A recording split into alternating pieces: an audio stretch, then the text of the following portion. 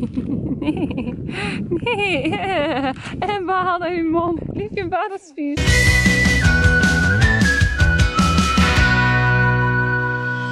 Hi everyone and welcome to another video.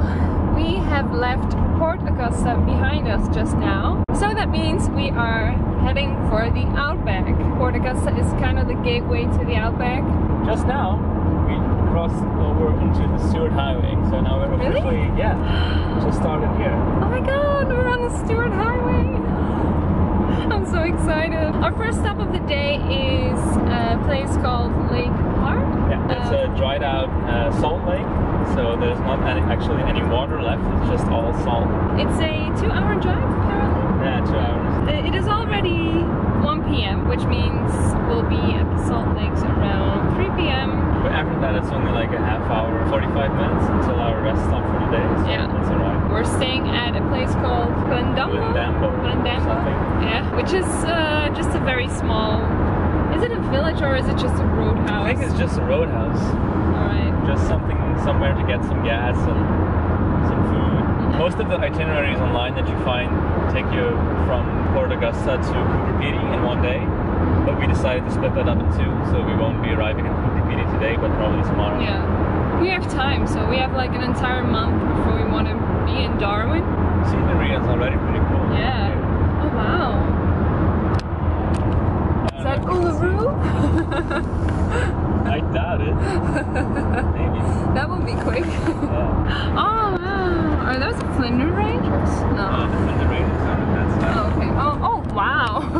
It's even more impressive. Yeah. So that's where we were in last video. If you haven't seen the video, a few days ago we checked out the Flinders Ranges.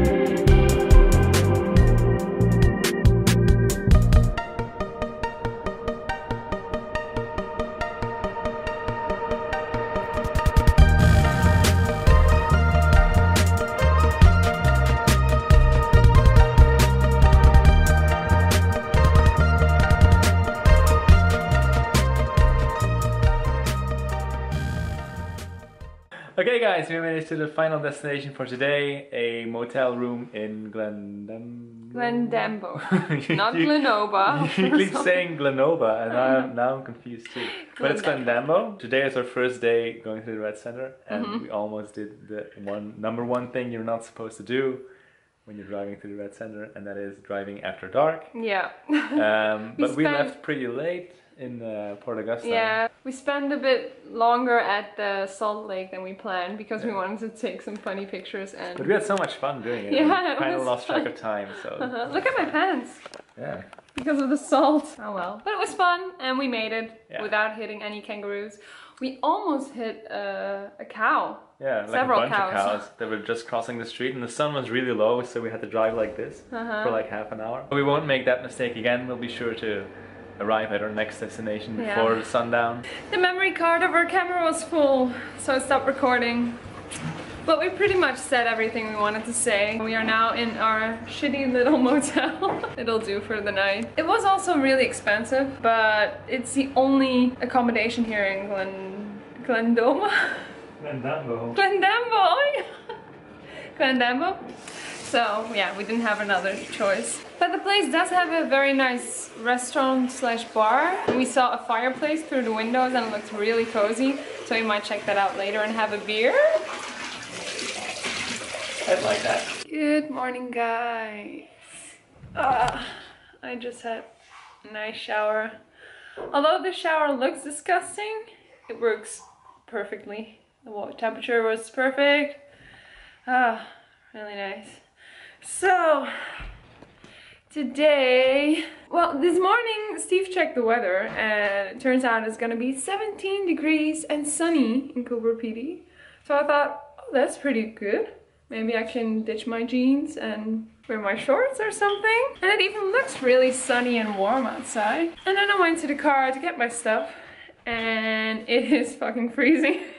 It's really so cold. Early in the morning as well, Yeah. so I think it's just like 6 or 7 degrees outside at the moment. It can get up to 40 or 50 degrees here during the summer, but it can also go as low as, I don't know, 0 degrees probably. And that's because there's no water around here to keep the temperature more like stable. So it can get really hot by the sun during the day, and then at night there's nothing to heat the earth, so it gets really cold again. Okay guys, we're on the road again. We just left Glendambo behind us. Glendambo? At Glenova. And we're headed to Coober Pedy now, which is almost exactly as long as it was from Port Augusta to Glendambo. It's about 2.5 hours drive, 255 kilometers I think. And there's nothing in between Glendambo and Coober Pedy. Yeah. So it's just open road and maybe a few rest areas here and there, but there's nothing like road houses or service areas, service stations. Tours that you can do. There's nothing. It's just the road. The road. Alright guys, we made it to Coober Pedy and we are now standing in front of the famous blower, it's called. Yeah, I don't know if we told you yet, but Coober Pedy is like a little mining village. It was built because there is a lot of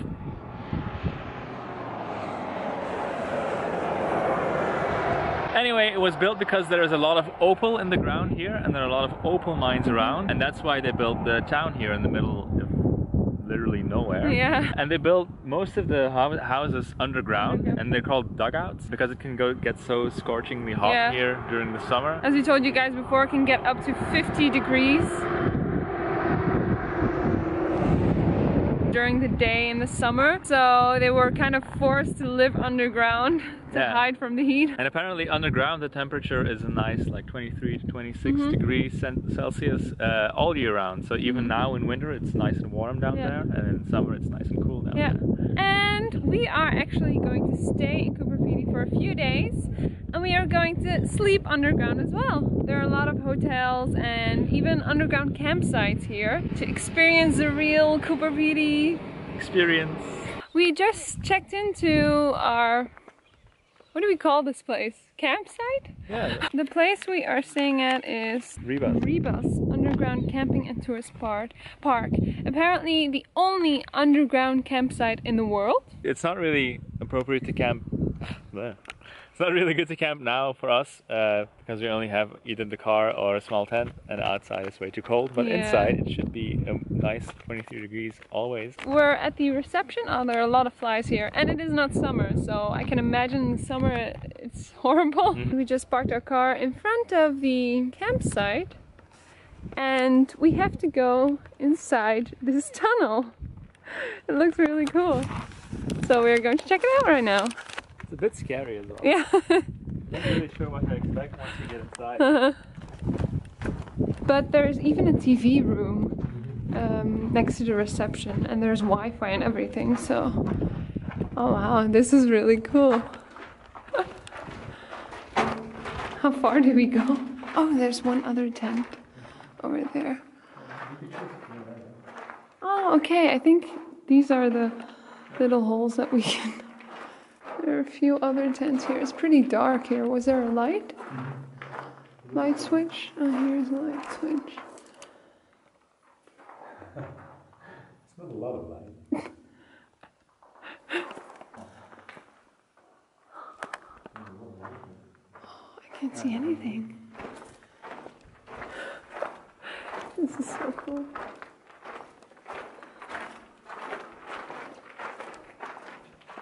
It's pretty chilly inside. Yeah. I hope it doesn't get colder at night though. Oh wow. This is really cool. I can't see anything. My eyes aren't adjusted yet. I see more through the camera screen than through my eyes. Like, we just put up our tent. We chose this little area because it had the best lighting. It's very echoey here, yeah, so I think We have to be really quiet when we go to bed. Maybe we can sing a song tonight. All together? Yeah.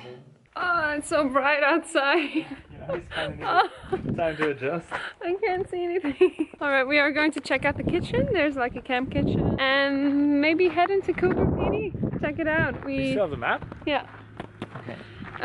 It's pretty touristy actually. I read online that Coober Pedy gets most of his money nowadays from tourism actually. The woman at the reception just gave us a map and she showed us different stores and bakeries, and there was a new bakery, new fish and chips like an shop. underground church and all kinds of stuff like that. Yeah, there's a bank, there's a post office. It looks kind of in the middle of nowhere, but there are a lot of facilities around. Even if you're not into the outback kind of life and you are more into luxury, there are pretty luxurious hotels in Coober Pedy. And here you have the camp kitchen. It's a little stove over here. Kinda feels like, I don't know, we're like in Iraq or something, like in the desert. Yeah, I was thinking the same thing, like an army base or something. Base, yeah. Like with these protection against the flies and mosquitoes, and like a basic barrack setup and stuff. Yeah, that's so true. And outside everything is so sandy and deserty. Deserty, yeah. These are the toilet facilities and they're really good actually. But during 10 a.m. and 1 p.m. the toilets close. And there's this little thing in case of emergency. It is called the Thunder Dunny. Oh, that's a decent toilet. It's not too bad, eh? We have stayed at campsites with only a hole in the ground as a toilet, so this is pretty luxurious. We are now driving through the center of Coober Pedy. There are quite a lot of shops actually, but it is already 3:30 on a Saturday, and in Australia on a Saturday everything closes very early. It's cool to just drive around here. See where everything is. This evening at 7 p.m. the caravan park where we are staying at is giving a tour in their mine. So we are gonna do our first mine tour today already. Okay, so even though almost everything is closed in Coober Pedy on a Saturday, oh come on. There were no cars for like.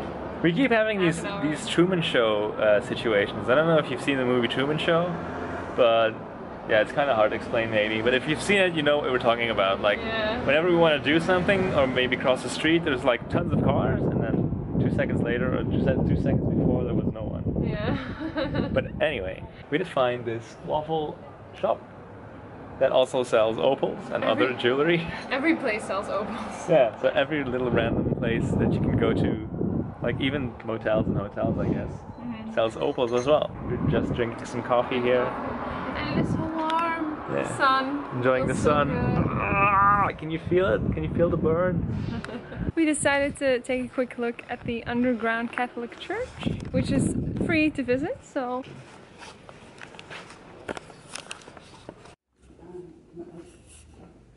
Oh, here's a light switch. Oh, wow.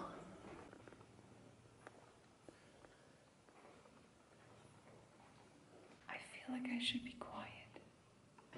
Like I should whisper, but there's no one here.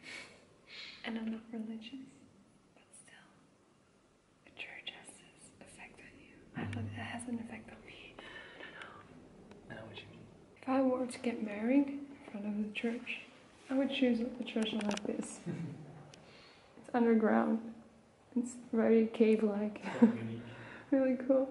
Plus, I don't have a lot of friends, so more than enough space. It's quite a sad thing to say. Just kidding. Well, not really. We're going to get started with how the opal got into the ground, because that's where the whole thing started, which was around about 120 million years ago, they tell us. This is when Australia first broke away from the Antarctic.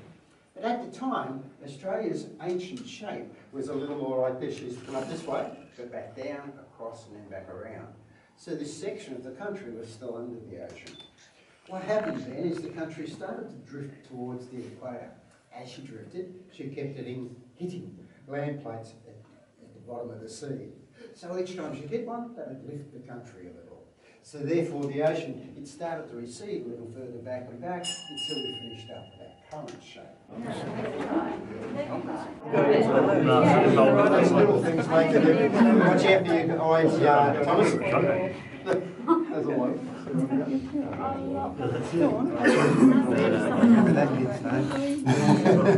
We are going to head into our cave for the night. We are currently in the TV room, actually. Yeah, Like, in the TV cave, the TV dugout. Yeah, there's this one small TV. Yeah.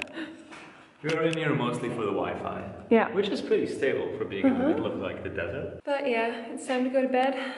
It's already so cold in here, and this dugout has a door and stuff and windows, and ours doesn't. It feels like the time when we spent the night in the car back in Melbourne when it was like 9 degrees outside and we couldn't sleep. Like it was so cold. But yeah, we'll see. Yeah. We might have to go buy some like rum or something tomorrow. What a good idea. just to keep warm during the night.